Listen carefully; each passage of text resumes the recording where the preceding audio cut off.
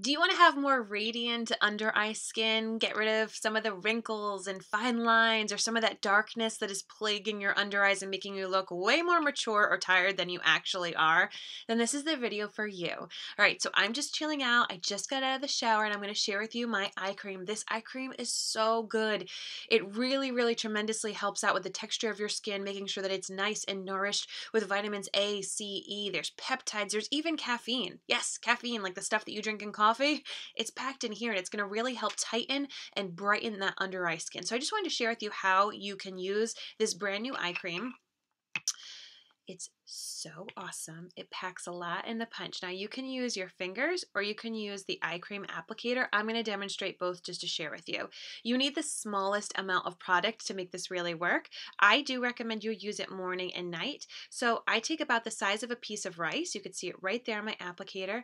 And then I just kind of like dot it underneath my eye.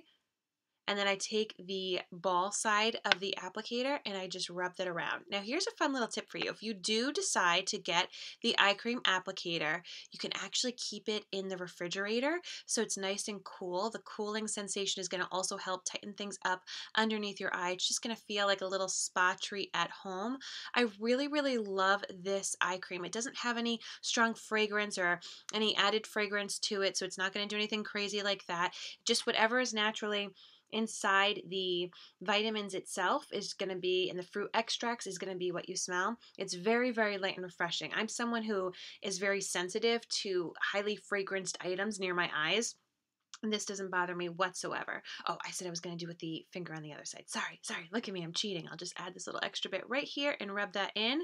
There we go. So that's with the eye cream applicator. As I said, one of the benefits to it is that you can put this inside the fridge and have a nice cooling sensation afterwards. It's also great for those of you who have long nails or if you don't like to put your fingers inside of your skincare items to keep it really clean. Now, if you want to use your fingers, once again, make sure that your fingers are clean. You do apply this eye cream after you've washed your face. So the steps that I would take is to remove the makeup and remove the oil and grime from your face with some kind of a cleansing balm or cleansing stick. You wipe that all off. Then you're going to use your targeted cleanser, the cleanser that is really made for your skin. It's going to help really clean out the pores, nourish your skin, and do what it needs to do.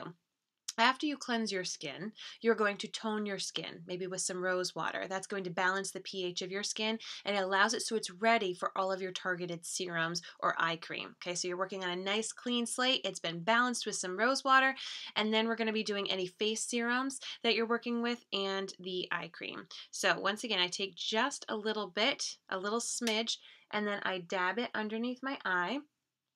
Okay, I focus on my crow's feet, I focus on the dark areas of my under eye skin, and then I kind of bring over whatever's left on my upper lid as I do have a bit of a droopy, sagging lid. It's just because of age. And then I'm using my ring finger. Your ring finger actually has the lightest pressure, the lightest strength of all your fingers, and I'm just tapping that in.